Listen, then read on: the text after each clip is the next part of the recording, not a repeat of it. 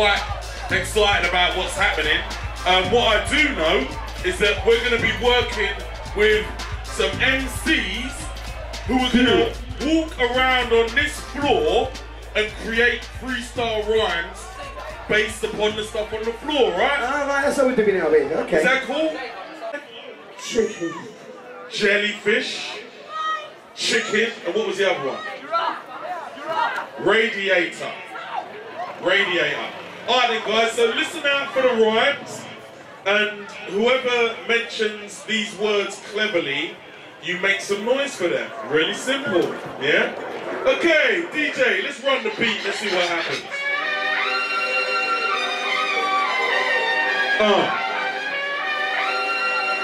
Who wants it first? Oh, I might as well get out of the way, innit? Well, I guess that could be me.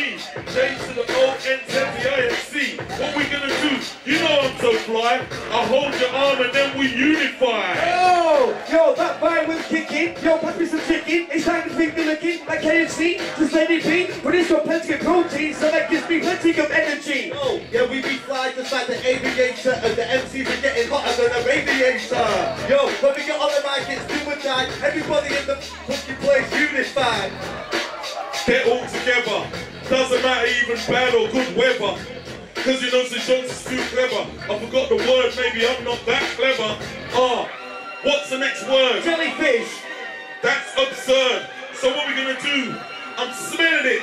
You can't touch me like a jellyfish. Or you get burned. Okay, I go by the name of John D and I'm the artistic director of Breakin Convention.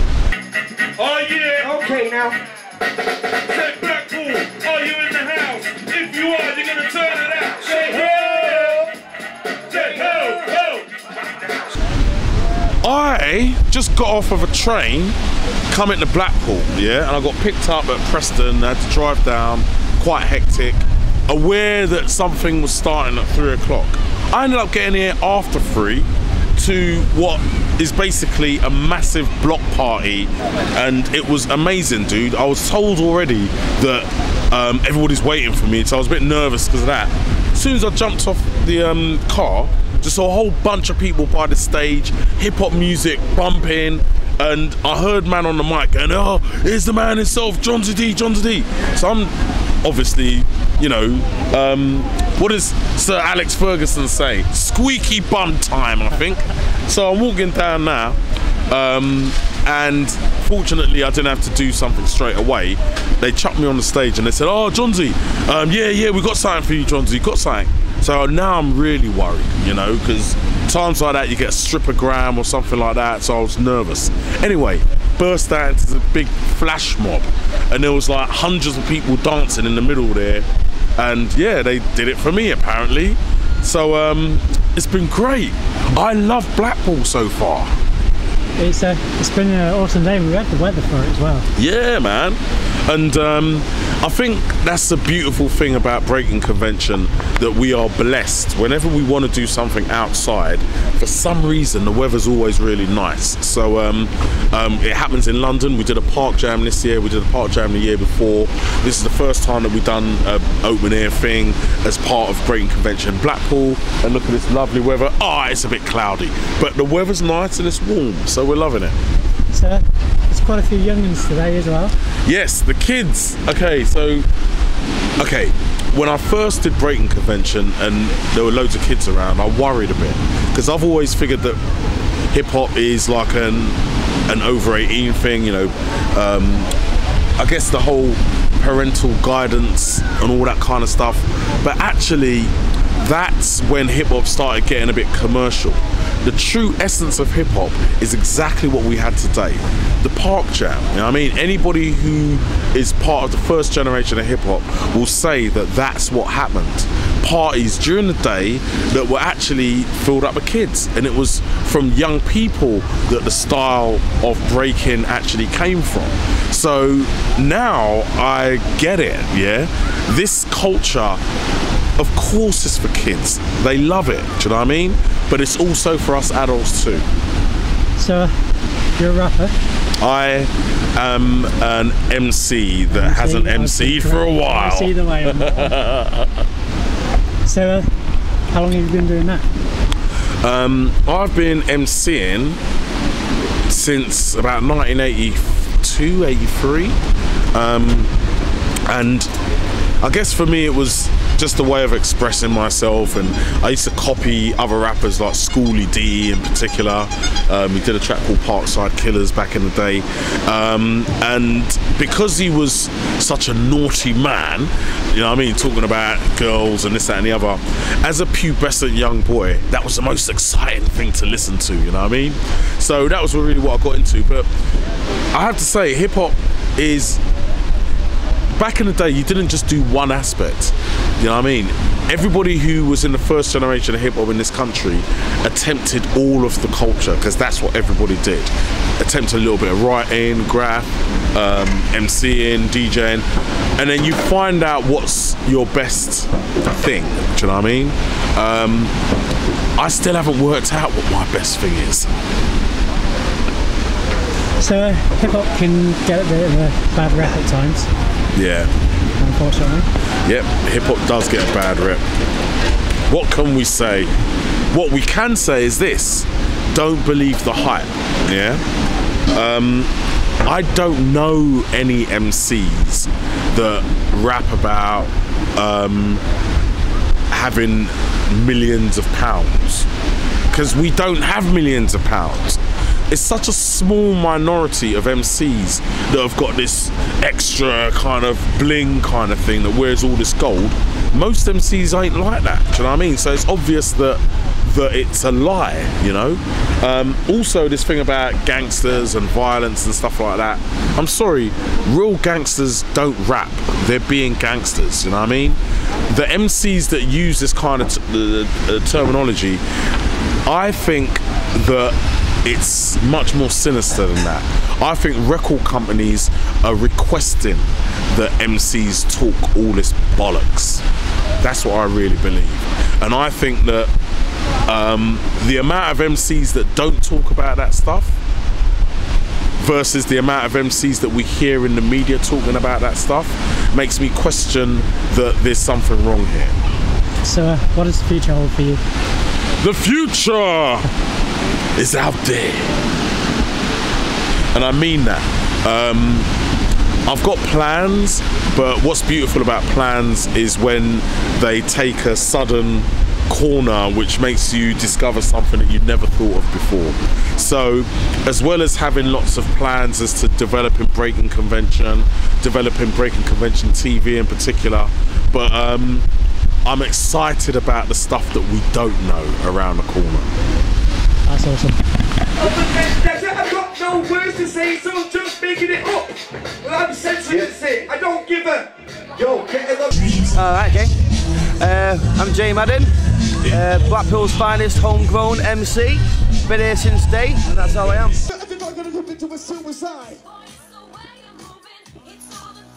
I've been doing this since I was 15, so I'm 31 now, so God, 16 years, can you believe that? 16 years? God, I can't believe I've been doing it for that long. Wouldn't change a second of it though.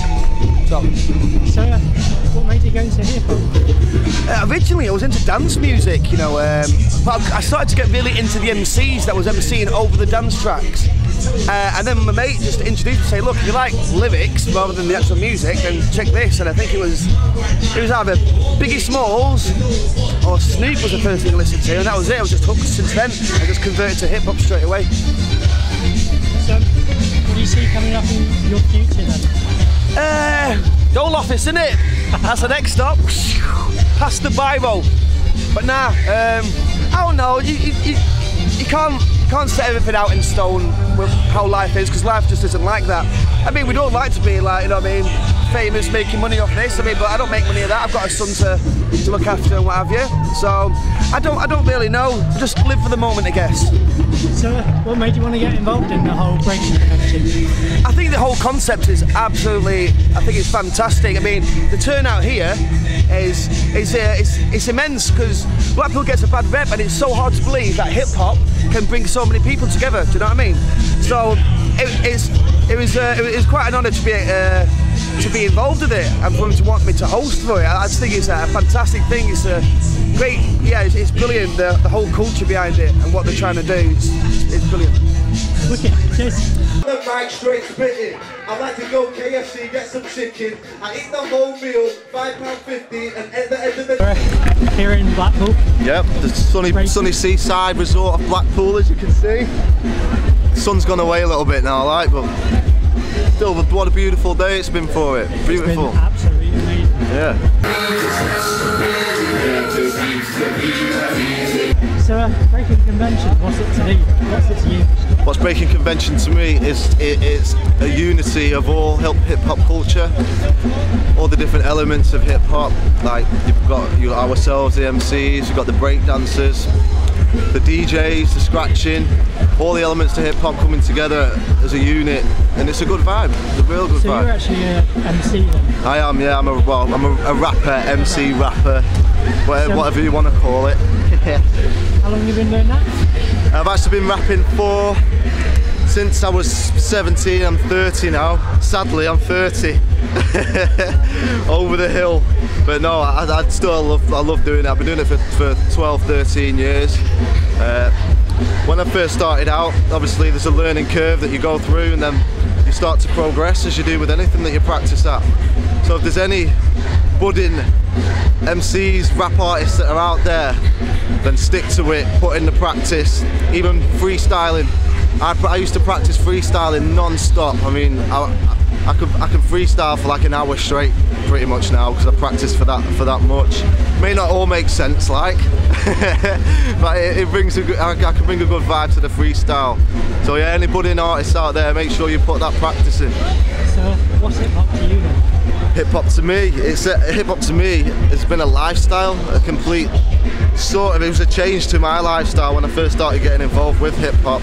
You know, getting on the hip hop scene. A massive sort of lifestyle change to the normal English, you know, the normal English life that most lads live, you know, when they're 17, 18, they're not necessarily into hip hop music, you know, they go out and party, go uptown to nightclubs, dance music and everything like that. Where it was with me, as soon as I got the bug for hip hop, it just bit me from there on. Everything that I did was all about hip hop, and rather than, you know, most folks in Blackpool go to dance clubs, I was going to hip hop clubs in Manchester, liaising with all these other dope artists from around the UK. And yeah, it's been brilliant, to be honest. I'm so happy that I've been involved in hip hop. It gets a bad rep at times.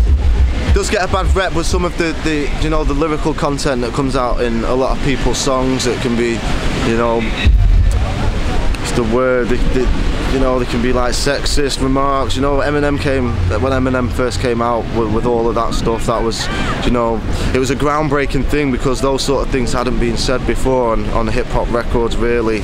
The sort of stuff that he was saying, you know, you had gangster rap from NWA when that began and everything. And like I suppose gangster rap sort of got a negative vibe as well. But yeah, it does get a lot of negativity. But I find that these days now there's a lot more artists that are coming with more popular music, positive music. Like in America, you did have groups that were coming out with the positive stuff. Jurassic 5 had a lot of positive lyrics in there. De La Soul. There's a lot of positive artists, and there are negative artists as well. You know, a lot of lifestyle things are reflected through hip hop. You know, with people that take drugs and things like that. But nowadays, I probably have been through a phase myself of doing these sort of lyrics. But then you know, you get to an age where you grow up, and then you can start bringing more positive lyrics into your subject matter. There's quite a few young ones today as well. Yeah, there was a lot of young breakdance artists. The kid in the Lakers vest having a battle off with the little girl in the red top. That was amazing. They've got some good moves for how old they are, and you know, it's a culture now that's spreading throughout the UK and really throughout the world. If you went back, you know, 10, 20 years, you wouldn't see, you know, kids of that age doing breakdancing. compared to today, you know, because of the whole culture of hip hop. Now it's a lot more popular throughout the world. You know, you're able to get kids like Diversity, for instance. You know, they've got a bit of breaking moves and stuff like that. And yeah, it's getting a lot more popular with young people. Today I'm finger licking. Alright, yeah, boy. I understand that you're not that deep, boy. But them girlies see, boy. Cause them girls feel deep joy. That's not disgusting. Obviously, cause I'm just playing muffin. Georgia D on the microphone stand. Yeah, I'm free cause I'm the man. It's the man and you're on tour. Like Arthur Atkinson, where's the washboard? Yes, I'm back, go. Did any of you used to watch the fast? I'm Scott Rogan, representing the Shaolin Monkeys, also part of government. So I got you ready, boy. We got the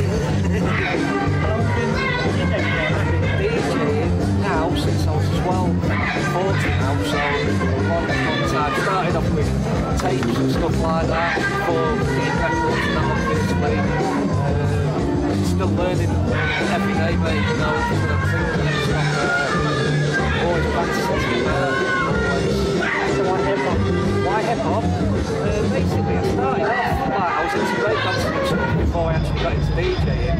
So I was in like the hip hop circle from there sort of thing. And then from like going to breakdancing, got into graffiti and stuff.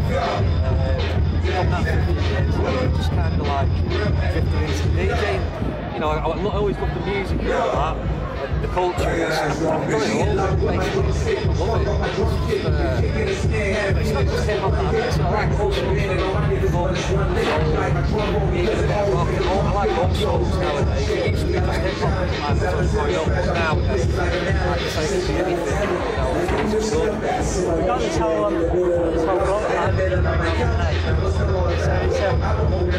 lyrics these days? Yeah. What made you want to get involved? Well, basically, we do a night called Coastal Conference, if you know, like the B-boy family and stuff. One of the guys that booked the Breakin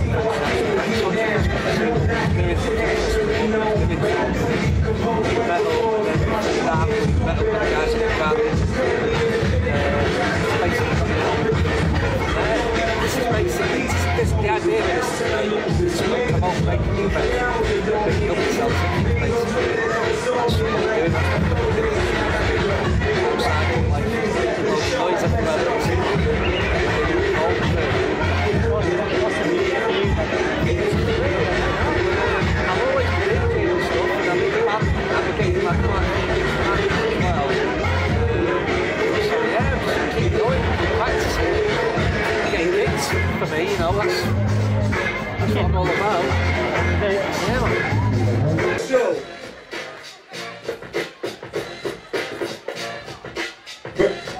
And then what's that when I'm dropping spits? You're not a pig, put your hog in it. So pass the mic, I don't give a try not to swear, so don't try and nudge me, judge me. My freestyles are lovely, jubbly, and that's how I dig it. Looking for a word, thinking all these crackies sort of absurd. Anyone that comes to my hotel, come and get the bitch back to my hotel. Oh no! You said a bad word. You know that could be absurd, but that's all good. Just say sorry. These people will be all in a hurry. They won't really matter. You won't get bad. Don't worry. You'll be mattering something until they're spattering. Whatever. You need to be hot like a pepper. Who are you? What do you do? Be Fresh of the Shaolin Monkeys. I'm a DJ.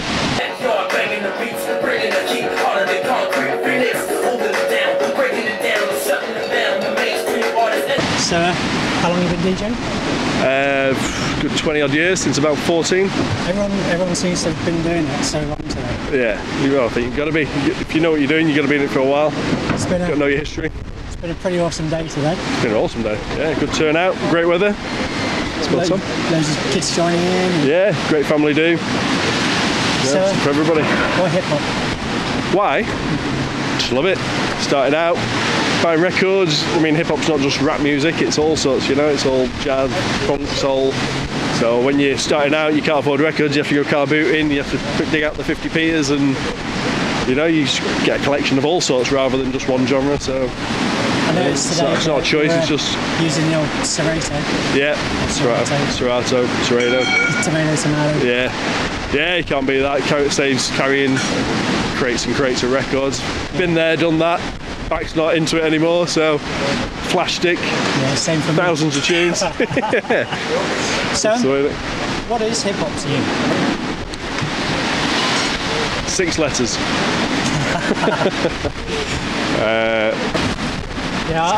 It's a way of life, isn't it? Yeah. I don't want to come out with all the cliches of what it is, but it is what it is. It's a way of life. It's all the music. It's the breaking. Whatever. My brother grew up. My brother being in graffiti and all that. One sec. Okay. We need to get some audience members to make it a bit more difficult for us. Yeah. We will freestyle here, but audience members, if you could hold something up for us, or come out and we'll rhyme about it, yeah? Thank you. Okay, check this freestyle, right? Everybody must stand in the centre if you've got something for us to freestyle about, so you can see it really clearly, okay? Yeah, okay. Damn, my man can hang. What we gonna do when you understand? Yeah, cause we be all crew, and it seems like you be one crew with mad swagger. You probably walk about like a ragger. Enough respect to that, cause you got the light. Take that, and then you turn it on, and you got a Bruce Lee there on your arm. How'd you manage that? Damn, you need to manage a rap. Manage a rap, yes, I bring the school. He's wearing that top that's Liverpool. And yo, yes, I come with the darkest, and I stick my middle finger up in Suarez. Yo,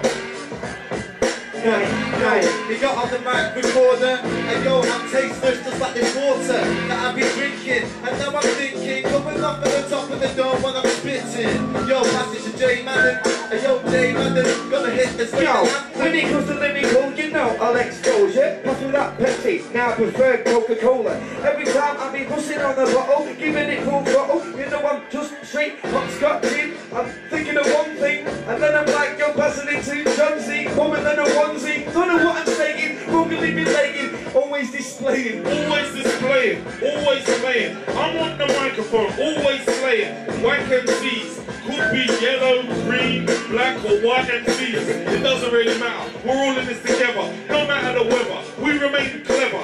Look at this board, I'm never boring. On the microphone like goals I'll be scoring.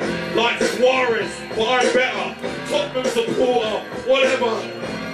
Okay, no disrespect, because I love Liverpool. They get the tech.